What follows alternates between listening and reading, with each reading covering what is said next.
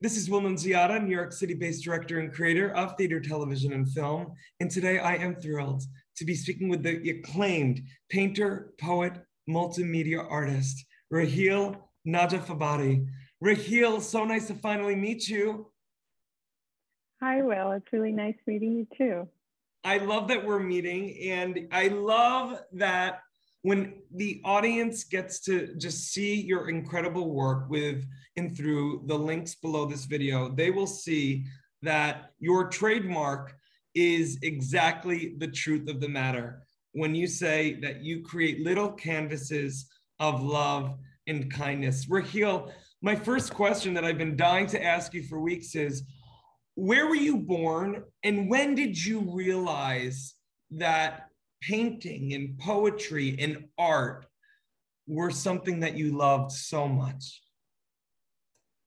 Well, I was born in Tehran, Iran, and this is very far away, but throughout my entire life, I've always been connected to art because of my mom, who's an art enthusiast and art collector, and my culture, which is very concentrated in art and poetry. And I've always grew up reading Hafez, Sadi, and Rumi, which a lot of people already know about.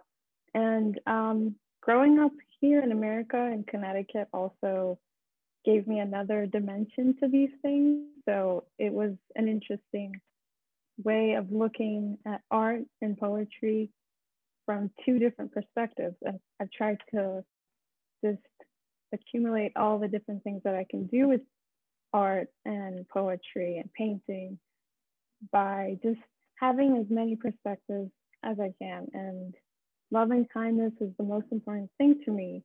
And that's how I capture it with my paintings and my poetry. That is so beautiful, Rahil. And we need love and kindness now more than ever. I'm curious, were you able to create a lot during the past 18 months? Yes, I'm pretty sure that almost everyone had a lot of time that they didn't know what to do. And it was a great time for me to kind of figure out what I want to do with my art. But as I was doing that, I was painting and writing a lot. I kind of thought about what I want to do once this is all over. And that's not really something that we can say definitely, but as we're kind of moving towards normalcy, I kind of have a better sense of what I'm looking for in my paintings and my poetry. And right now I'm really focused on the figure and kind of special objects that I really want to paint and write about.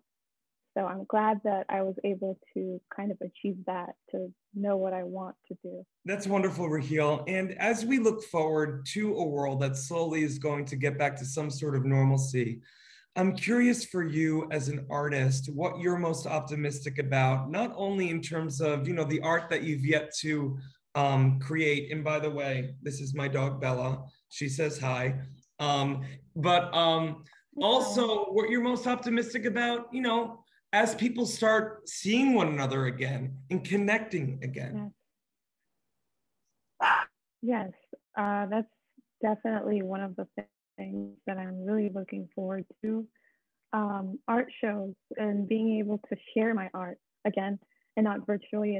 It's so nice to be around people and to be able to have your art displayed and to just talk to people and in a room. And I know that the masks are very helpful and no one has been really getting flus and all that, but just seeing one another and being able to create art with people. So portraits and figure paintings, that's what I'm really looking forward to, because that's something that no one has really been able to do because of the pandemic, because we've been distanced from each other. And that's what I'm looking forward to, and to have a poetry reading with people who would enjoy it. So those are two things that I'm really hoping to do. That's amazing. Well, my dogs are over here barking. They love you, Rahil, and I have loved researching you these past I love them too. And I'm so grateful now to have met you. And I just want to let our audience know, for more on the amazing Rahil, you can read more about her right below this video. Rahil, from me and my dogs, it was so nice meeting you.